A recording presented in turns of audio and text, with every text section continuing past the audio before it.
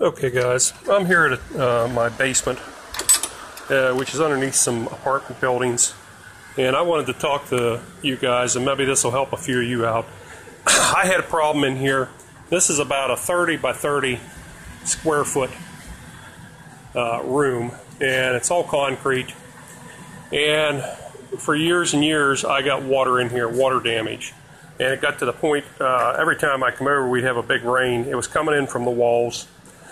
That these pillars actually rotted out. I had to take them out and repair them over the course of, I don't know how many years it took, and that's pretty thick pipe. Those are heavy duty.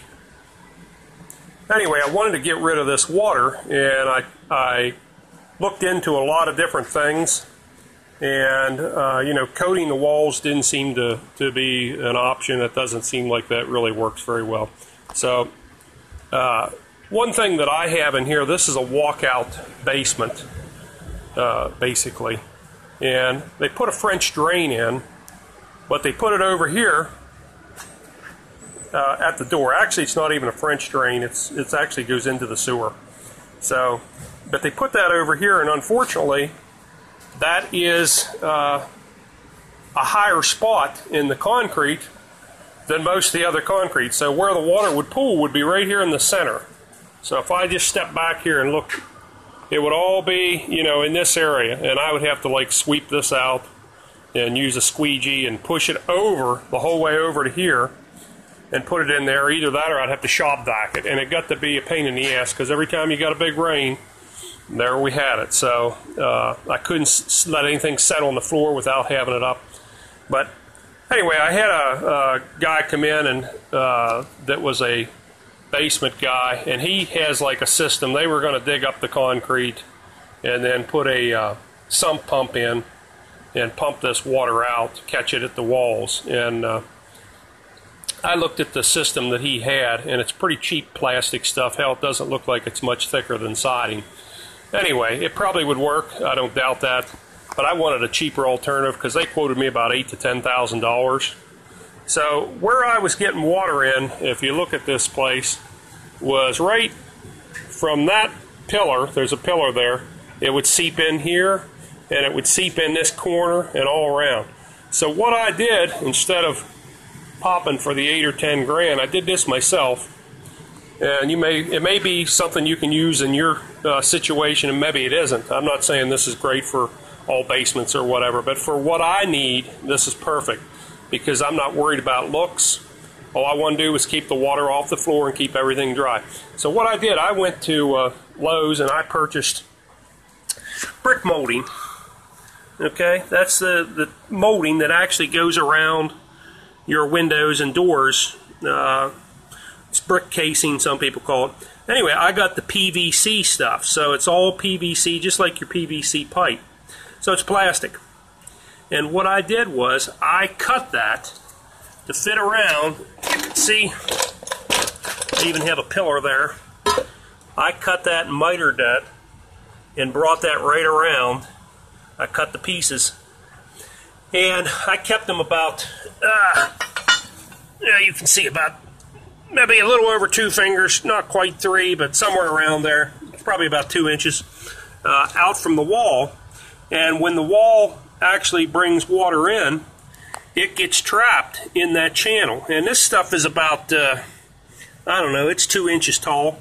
So for this to work the way this was, I checked my level of my basement floor, and it was pretty damn level the whole way around, this 1,000 square feet. The whole way around, it was pretty level. So I didn't want to have a sump in here. I didn't want to have a pump. So I just used gravity. Since it was level the whole way around the edge, I put this stuff around. You can see this is under my work table. This is the end, the cap of it, right here, where I brought it right in. Bring it a little closer, you can see. Brought that right in against that pillar, block pillar. And I had another guy helping me, my father-in-law, and we put this stuff in. It probably took, I don't know, it probably took 8 or 10 hours, man hours, to put this stuff down, to cut it, put it down. And I used 100% clear silicone underneath it. So, and I pre-drilled the holes. I used tap cons in the concrete. So I put the piece in dry, and you can see I countersunk the holes about halfway. So there's a tap con down in each of these holes that holds that stuff. And once I got that all pre-drilled and blew the holes out in the concrete real good, I guess I got it drilled about every 30 inches or so. And then I put silicone underneath it, and then we bolted it down using the tap cons. And then I put silicone, of course, on the ends here at the miters and stuff. And then I actually came back through and put another bead. I put a small bead right on the outside, and I actually stuck my finger on the inside and got a bead on the inside so that I really got it sealed. And I got to tell you guys, this has worked great for me. Ever since I've done this, I've had no issues. All the water is trapped, and since that's 2 inches tall, like right now, you can see, if I come back here, there's actually, I don't know if you can see my fingers wet, but there's probably a 1/4 inch or something in there of water. And I don't know how level the floor is, but sometimes a little water will lay in there before it evaporates. But it never comes out over the top because it's more level than that. It's closer than 2 inches. So what happens is this all builds up from that corner over there, and it just flows just like water does.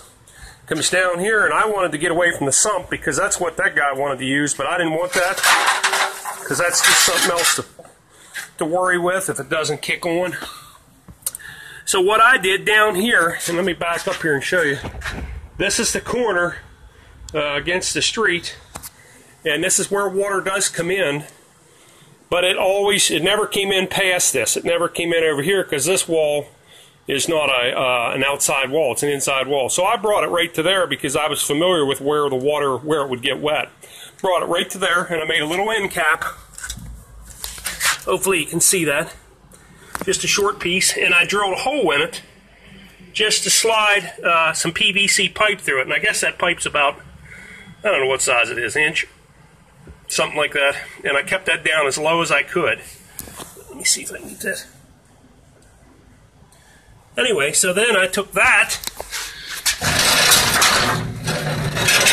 Sorry, I got to move some stuff here. I took that over to the corner, and I got an elbow there, and I brought it up here, and I put a vent in it so that it would be able to suck air and it wouldn't get locked. And I took that. This is an inside wall. I took that underneath all my cabinets here. That's back behind. You can't even see it because I got so much stuff under. Anyway, I brought it out here. I brought it out back behind there. You can see the elbow, and I brought it right out here, and I opened it up about 1 foot from the drain, the French drain. So when I come in here now, I never have water anywhere, and it doesn't leak on the outside of that stuff. The only thing I have is sometimes I have water dripping from that into here, which you can see it's a little damp there now because we just got a rain. Now, you could take and run that outside as well, but since I had that drain there, I'm not worried about a little bit of water there. I just wanted to keep my whole unit dry and have to avoid pumping this thing out and sweeping it out all the time. But if you have a basement, I guess, that isn't a walkout, because this is a walkout, and you don't have a drain to put it in that's lower, then you'd have to dig a hole in your concrete and put a sump in it and pump it up somewhere into your sewer or outside. But I didn't have that, so all I do is just run it right into there, and it works out great. And I have no electric cost involved in it, and that stuff works great. That PVC brick mold probably will last forever, and the silicone, I mean, I don't see that thing leaking anytime. And this has been like this for probably a year, and I mean, I've just had 100% success with it. Now, it's not for every instance, but if you have a situation similar to this where you're getting water in off the walls, not off the floor, not off a crack in the floor, and you're not too worried about the aesthetics of it, I mean, because you are able to see that there's a little bit of water in there, but it's still a clean look. You could build a wall, you could build a wall on the this side, the inside of that, if once you got this thing tested out and it worked well. But I'm not interested in doing that, and I'm not suggesting that you do that. You do whatever you think. And anyway, the brick molding, the silicone, the Tapcons, I forget. I think I might have $300 in this project and about 8 or 10 hours labor. Works great, guys. So do with that info what you may, and comment at the bottom if you have any questions. Thanks.